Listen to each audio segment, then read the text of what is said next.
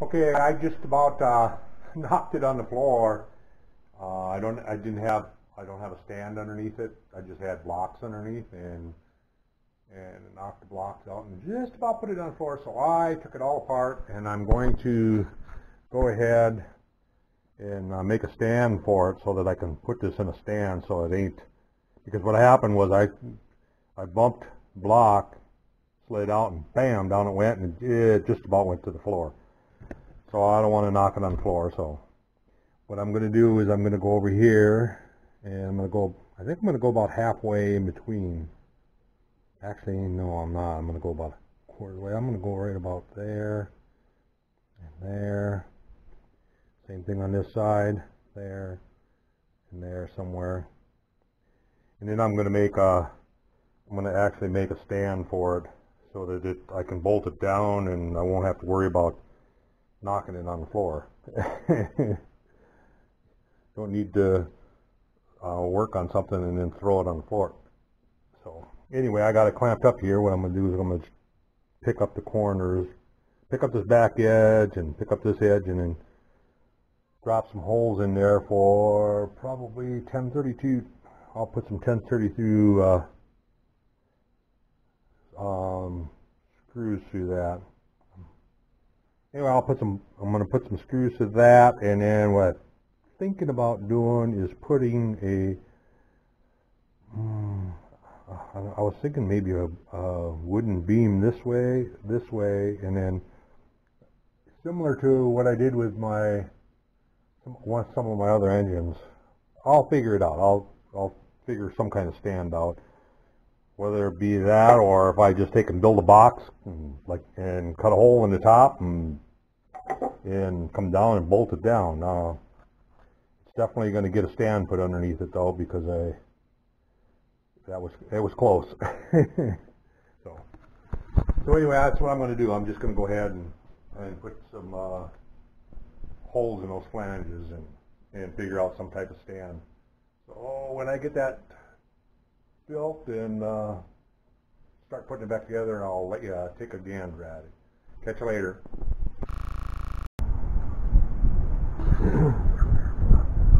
Okay, I just about dropped it on the floor yesterday, so I took it all apart and did the two holes on each side. This isn't the stand that I'm going to have it on. I just grabbed a couple pieces of wood and put a couple of wood screws in on each side to hold it so that it doesn't roll around and I can't knock the block out from underneath. That's what happened yesterday. I knocked the block out and boom, it just about went off the table, and that was enough to scare me. So like I say, I took time out and took it apart and then did those holes and put these on. So this morning I'm working on the little rocker arm standoffs, and what I did was figured out what diameter I needed to encompass the whole thing and turned up a couple blanks. Now I'm going to go over to the mill. I'm going to go over to the mill and mill this down to 1/4 inch wide and 1/4 inch on the back, and then drill the holes through, and then there'll be one more part done. So what I'm planning on doing is putting in a 5C collet block and then just setting it up and cutting it.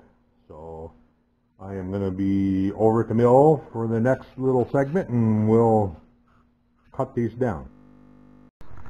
Okay, I got one of the parts in a 5C collet holder here, and I got a 3/8 reground end mill in there, and we're going to come down and cut that. And we're going to cut the overall width, holding it symmetrical to that hole, which means I'll just go back and forth from side to side. So move her up here closer and get it set to the height I need. Alright, so make sure the vise is tight. Lock my spindle. And it should be off. I'll get my coffee cup out of the way.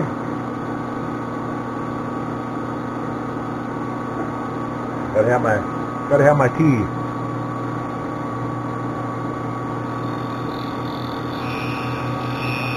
I think I'm gonna slow her down. I'm running it at wide open. I'm gonna slow it down at least one notch.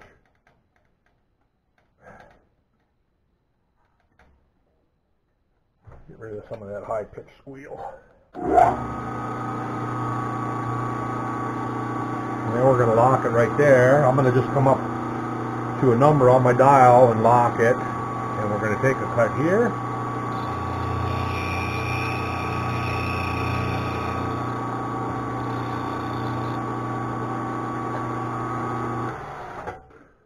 And then we're going to flip it 180.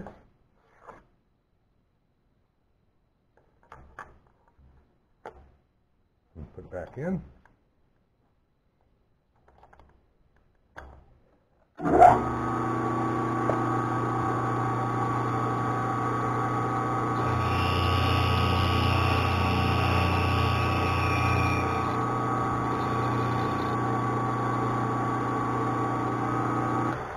And we're going to check to see where we're at.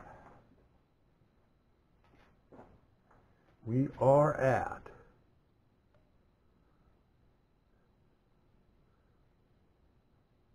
we're at 560, and we want to go at 250, so we got 110 thou to go. Divide that in half, 55 thousandths. So I'm going to crank it in 50 thou. 10, 20, 30, 40, and 50.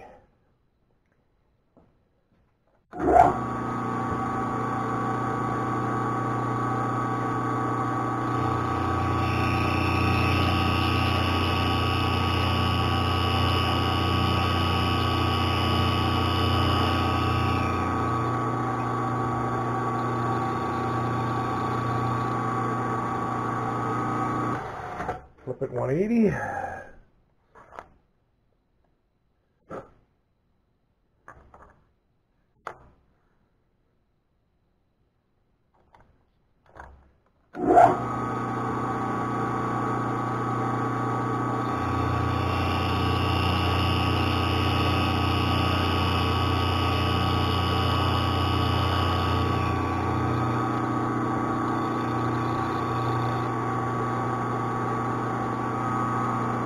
I think I need to go back to school for math because that wasn't right.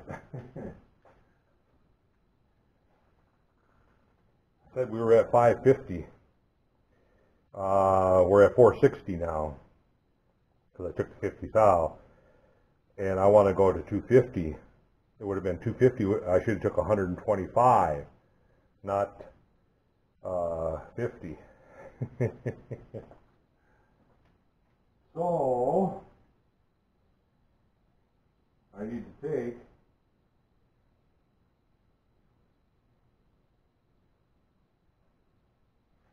I need to take 100 thou yet.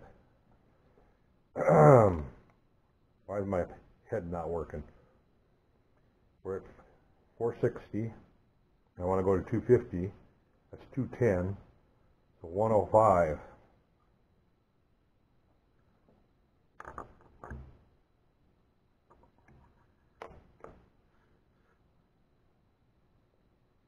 I think I'm going to move over so I can climb cut across that.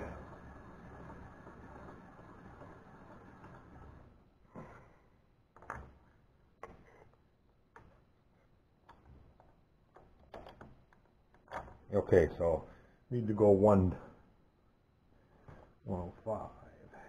So we're going to go 105. Spin the rod.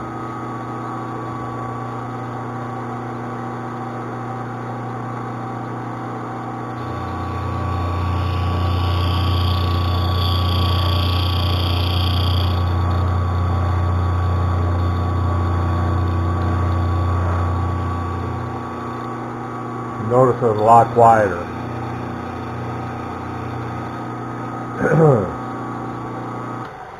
Climb cutting, it takes less horsepower, and plus it'll be a quieter cut. The only thing is, you don't want to do that with a great big end mill.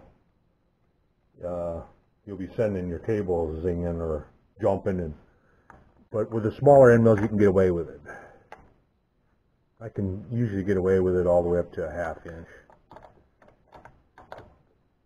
And plus you ride the table brake a little bit.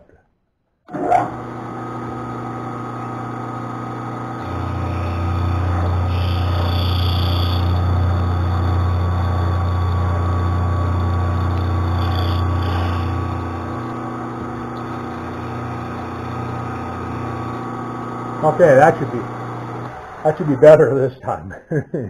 This isn't a real critical dimension. I mean, it's another dimension that, you know, we're at 252. I'm going to leave it right there. Now, I want to mill the back side off up to that, I believe. I'm going to just check my model here real quick. Yep. So we're just going to turn it 90 now and take that, hopefully take that one side off.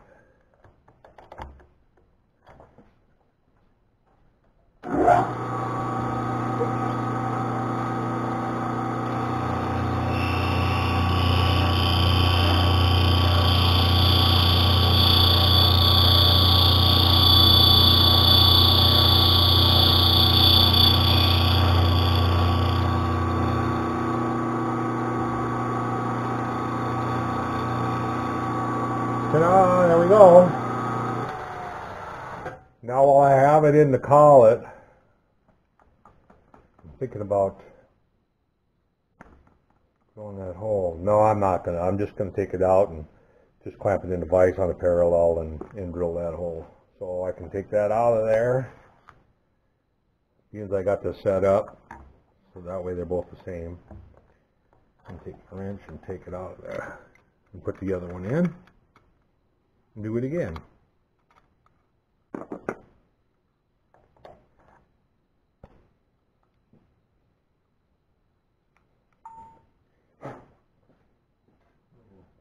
Give my collar a little bit of a air shot here. And put the other one in.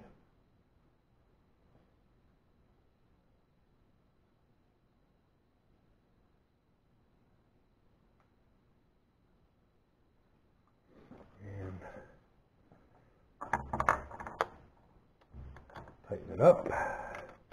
Funny how these collet blocks, anyway, this one, and plus a friend of mine bought one, same thing, and no wrench. So you have to either make your own wrench or use a punch. So I went ahead and made a wrench right away. But yeah, they sell them and they don't include a wrench.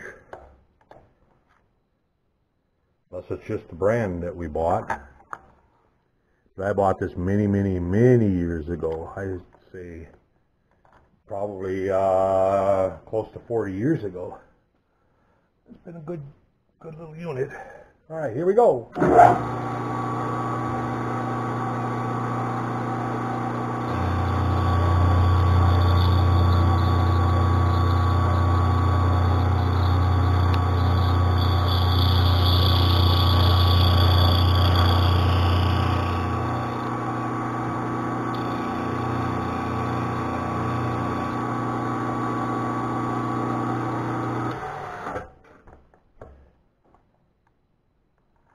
I'm just going to turn it 90 this time.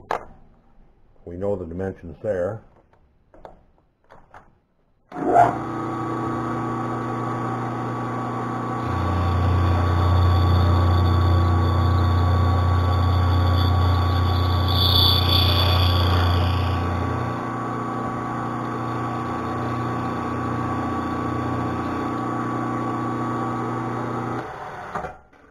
And one more time.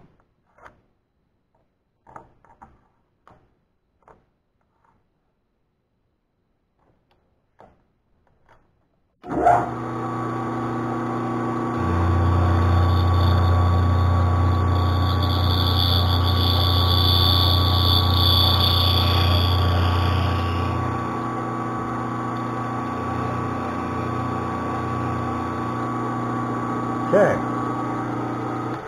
That takes care of that part of it.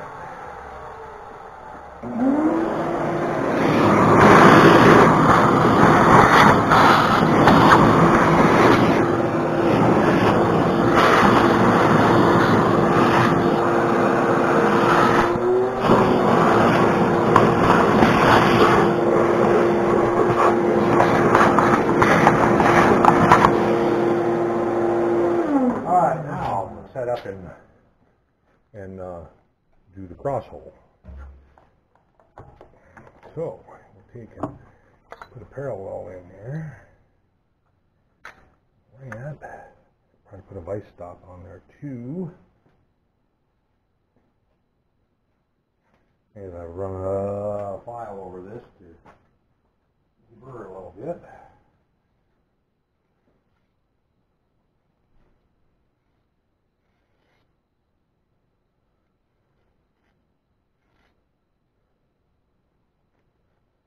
Okay, so what I plan on doing is putting it in the vise like that and clamping it. And we're going to go up against a stop. So I'm going to get a stop here.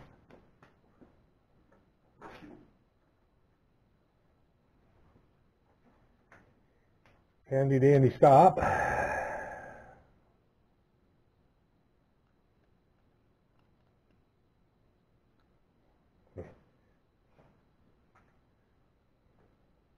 If you don't have a stop like that, make one. They are definitely worth the time and effort to make.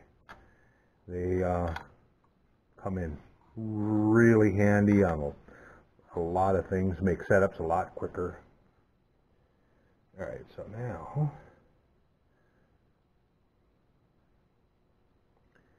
slide that in up there.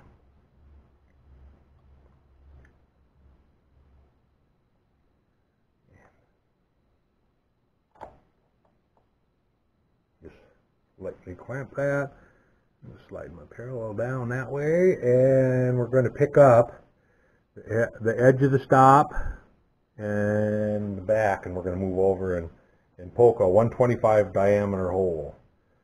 So basically I'm just going to put in my edge finder, pick up the edges and drill the hole. So I'll come back when I get it set up and get the holes drilled, and we'll get them on the motor, and we'll show you what they look like.